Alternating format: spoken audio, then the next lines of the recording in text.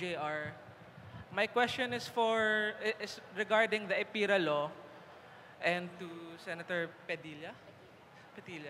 If you mentioned that regarding this law, it is complicated and it has to be talked about, and it's complicated and it has to be talked about.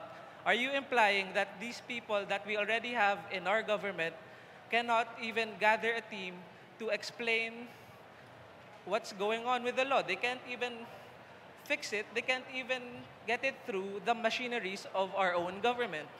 Fantastic. Secretary Petilla. That's addressed to me. For- I, I explained the concept of Corriente 101 to my wife when I first became a secretary.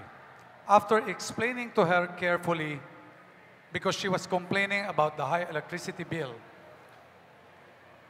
she actually said, bakit ganito maraming tanong? But in the end, she refused to understand because it is easier to complain.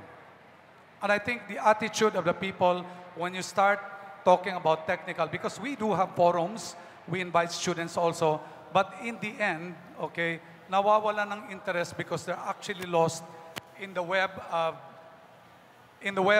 so many technical matters that goes into the EPIRA. So you see, the EPIRA law is just one part. The implementation is another part. Pag pinagsabay mo yung dalawa, talagang mahihilo ka nito. So, it's not na nagkukulang ang gobyerno. We have forums almost every month.